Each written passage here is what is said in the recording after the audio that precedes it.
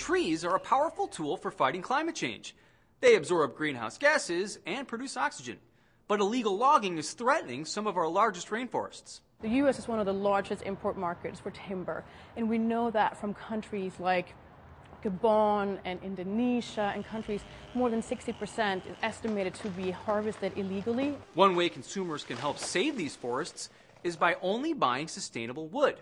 The Forest Stewardship Council is an independent organization that puts its stamp of approval on wood that meets high eco-friendly standards. They have a chain of custody system that allows us basically to track the FSC certified wood from our warehouse all the way back to the forest floor.